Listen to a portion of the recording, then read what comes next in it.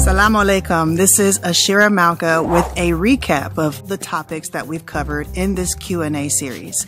For those who have heard the message and believe the report of coming out of America, I am here for you to provide some comfort, some wisdom of my experiences living in the lands of the Middle East like Egypt since spring 2021. Before I get started, I want to give all glory, honor, and praise to Yahweh, Yah Yehoshua, and the Holy Spirit. As I continue in this series, I'm encouraging every last one of you all from this peculiar audience to give me your questions in the comments section below, and I will do my best within my wisdom of the Torah and in all discretion to give you your answers that you're looking for. So far, we've already covered the commandment to come out of America. This is to be holy as Yahweh is holy, to be clean as He is clean, and to live a life of righteousness. I have lived in this land for over a year now. It is a new life living completely in Torah, which requires a full repentance of our hands in living in America. That includes covetousness, the pride of life, business that is not of any righteousness whatsoever. So repentance looks like action. This is something that we are working towards in the path of Yah Yehoshua. And so we are called to be a peculiar people. There are different processes for different people concerning your circumstance. So in any information that I give you, please do your research, use your discretion, take notes, make phone calls, compose emails, and do your due diligence.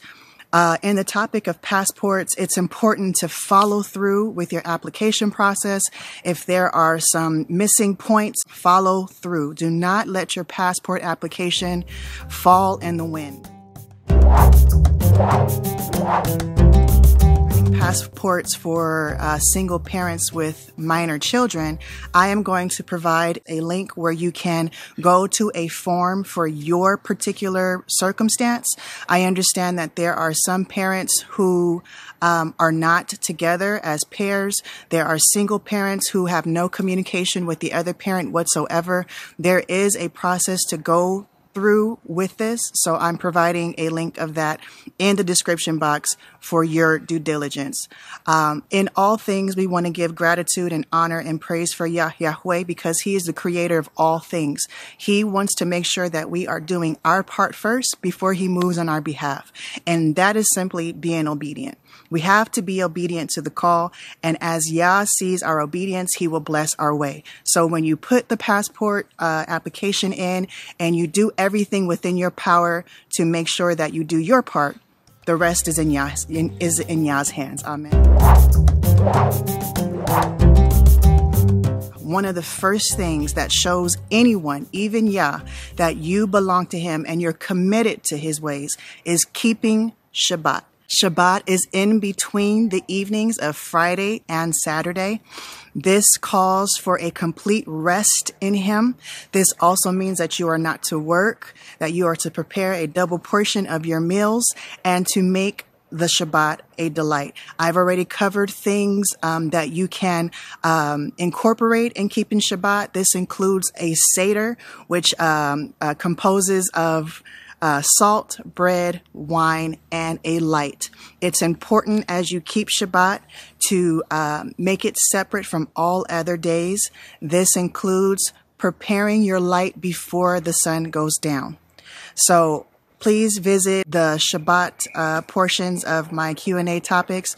And of course, as I go about these question and answers, I will provide more insight as to how you can make your Shabbat a delight and how I have been keeping Shabbat in my own community. We are keeping ourselves set apart as far as dietary laws, the way that we speak, the way that we think. And Torah requires that we do no witchcraft. This in particular is concerning messing with the blood. People have asked me Is it mandatory to get a snake bite as you travel in these lands? And as it stands right now, the answer is no. Bless Yah that we are in a space of grace so that we can continue to walk this out the best of our abilities. But while there is a window of hope, we want to make sure that we are not defiling our bodies with any pharmakia. That includes any vaccines that they claim is a healing agent. We know that Yah Yehoshua is the healer of all nations. And so we want to make sure that we keep our temples clean and pure. This also includes some wisdom on nasal swabs, also the mouth swabs that a lot of the corporations are saying people can do in order to get a negative PCR test. You do not need to intrude into your nose, into your mouth, into your body to get a negative result. There is wisdom at every corner of this walk. Yah is calling us to repentance and to obey his commandments.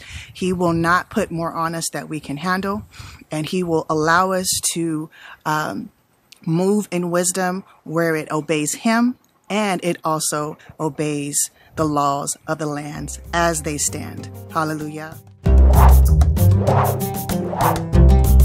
Isaiah, where Yah's wisdom concerning us who are returning, he says that we are to walk in humility and in quietness. That is our confidence in him. That means that every portion of who we think we are, we have to dumb ourselves down, especially in these lands. That is the way that we dress, some of the things that we put on our heads, some of the things that we put around our waists. These things we have to do away with. In these lands, there are lots of terrorist activity, lots of threats, lots of fanatical ideas concerning religion. You want to make sure that you are set apart from that. Make sure that your speech concerning religion is little to none in these lands. We want to walk as wise and as circumspect. That means educating yourself about these lands. This is a Muslim country. They are highly religious. They have a set of rules and standards that even tourists have to adhere to. We have to, of course, set ourselves apart. And in doing this, little by little, Yah will show us the wisdom on how to shed our light, how to share our testimony. There are already people in these lands claiming to have extremist ideas concerning identity. This is a no. Please do not come out with the way that you have thought in America. America has a standard of free speech, of free thinking, of free lifestyles and everything like that. You cannot do those things here. So in repentance and confession and turning to Yah's commandments, there is an ancient path, an ancient way that we are supposed to walk. So with that, please be mindful of your behavior in these lands. I understand that there is a formality of ignorance that some of these questions are being asked about when and where and how will we know when to come out of America, when danger is coming, what are the signs, what are the times. However, some of you all are familiar with the message to come out. So it is actually a very evil thing to ask me or anyone else in this walk. Is there something that we can lend or give to those who are in America that will show you all that it's time to go? I've shared that there are hundreds, even thousands of Black Americans leaving America because of what they obviously see on the news and in politics, in mandating snake bites and things of that nature. These are the signs that it is about to go down. So be mindful when you are asking your questions. I have been on YouTube for a long period of time, so I have discretion in the way that I answer questions. I don't know everyone's faces. You all know what you see as far as my character and what I've shown and what I've proven, but I don't know you guys. I have an obligation, a responsibility to safety and security of my well-being and that of the people that I am living amongst. The last topic that I've covered so far is learning the language. I've been in the Middle East, which is predominantly Arab speaking, and I have learned some language in Arabic. Some people would consider hiring a teacher in order to learn Arabic. Arabic is a very difficult language, so if you are serious about it, hire an Arabic speaking teacher, whether that be for an interpreter when you go down to the visa office or for all of your different kinds of needs. Of course, you get what you pay for. Everything in this world costs, so of course you have to be mindful when you're hiring an interpreter or a teacher, your budget and a reasonable price for them to continue their way of living. Our walks of righteousness is to look set apart in nature, and our call to repentance looks different on different scales. We have all been guilty of covetousness, of having more than we should have. We all are guilty of working the system in America.